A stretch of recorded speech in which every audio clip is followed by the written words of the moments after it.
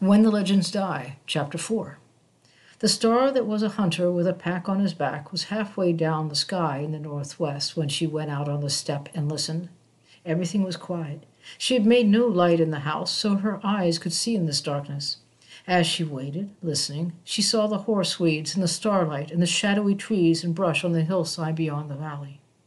She went down the path to the alley, and nobody was there.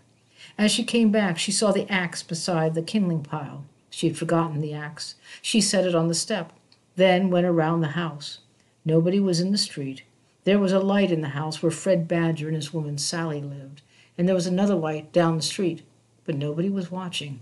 She knew this. She went inside and wakened the boy. She smoothed the bed, then whispered to the boy, "Do not talk. Stay close to me. When I let go your hand, hold it to my skirt and walk where I walk. We will make a game." She picked up the pack, put it on her shoulders, and they went out and closed the door behind them. She took the axe. They went to the alley and turned left, not the way her man had gone. After a little way, she let go the boy's hand, and he held to her skirt, and they followed a path up the hillside. They came to a street and crossed where there was no light and followed the path through the brush. Again, her feet knew the way. She had gathered wood for the fire from this hillside for almost 2 years. They came to the top of the hill and waited to catch their breath. In the starlight, she could see the road at the foot of the hill. The road led west, towards Piedratown. As she followed the road 17 miles, she would come to the road that came up from Arboles on the reservation. There she would turn north. But tonight she would go only half that far, to the stream for which she had no name. That would be as far as the boy should walk tonight.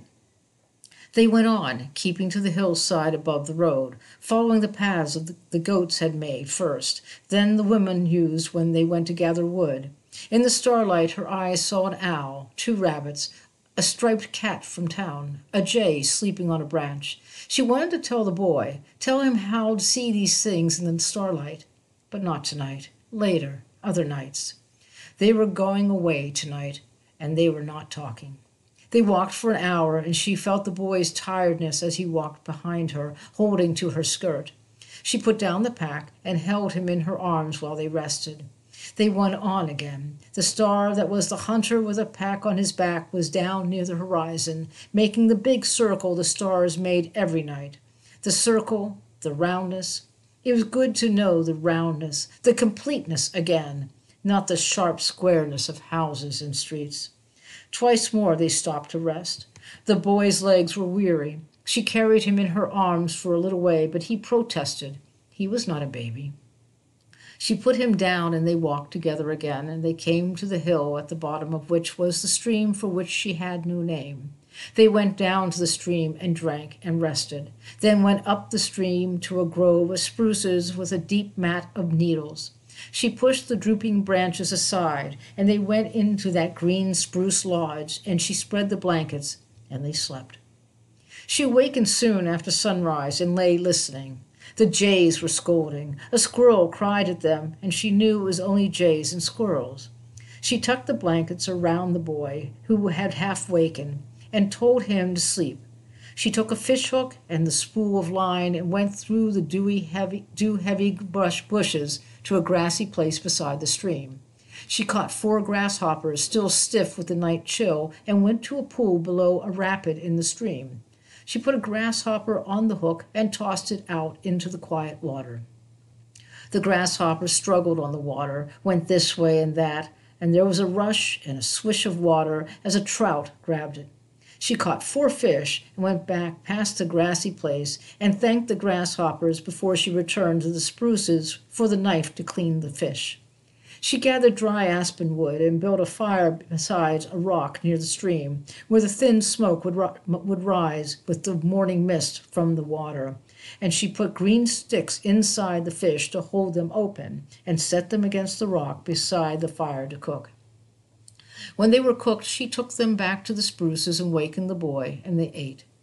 Then they went down to the pool and washed themselves, and they sat naked on a rock, clean and rested and fed, and watched the sun rise over the mountain on the other side of the road, half a mile away. She sang the song to the sun rising, the song for washing yourself in the morning when the sun is rising. She sang it softly, and the boy sang a part of it with her.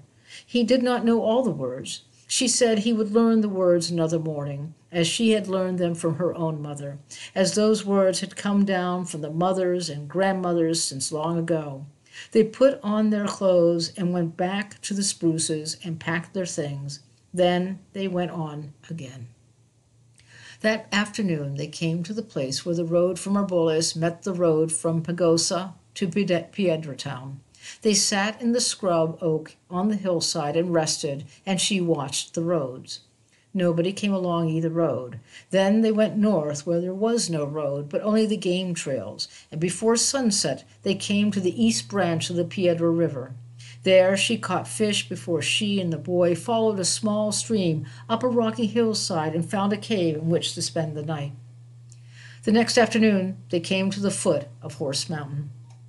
She did not go to the place where the black stem ferns grow. She turned the other way and went for almost an hour up a valley with a stream so small she could step across it.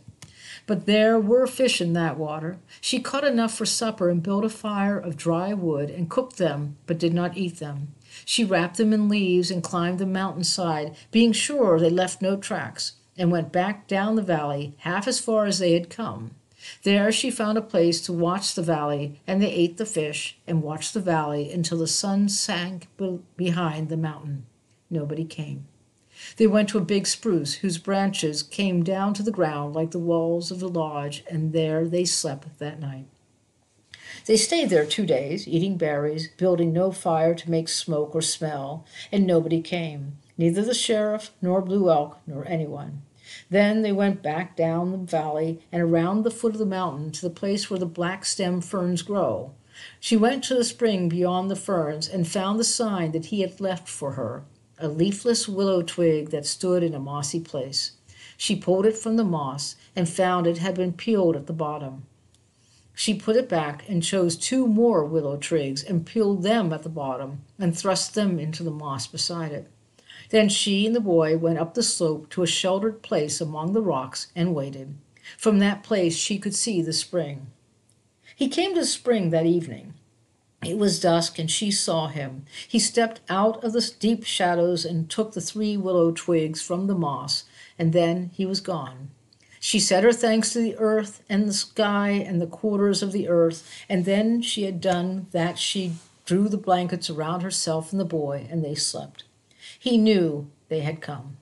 It was not until the 2nd day afterward that he came for them. He came where they were, and he held her hand, and he smiled at the boy. He said, "They have not yet come here." And she knew he had gone back the way she came, all the way to the road from Arboles, and made sure nobody had followed her. That afternoon they went over the shoulder of Horse Mountain to an old bear den under a down tree. They saw 4 spruce grouse sitting on a low branch, and while she walked in front of them to keep them watching her, he went around behind them and killed 2 with a stick. When it was dark, he built a fire inside the old bear den, and she cooked the grouse, and they ate. They were together. It was a happy time. The next day they went down to the Piedra River and followed it to the Big Fork. They followed the Big Fork till they were at the foot of Bald Mountain. It was 3 days, and he carried the boy all the 3rd afternoon. There, at the foot of Bald Mountain, they camped for 2 more days, while he went back to the Big Fork to be sure neither Blue Elk nor the sheriff was coming after them. Then they went to the far side of the mountain, and he chose a spot close beside a spring and built a shelter. It was the 1st week of August.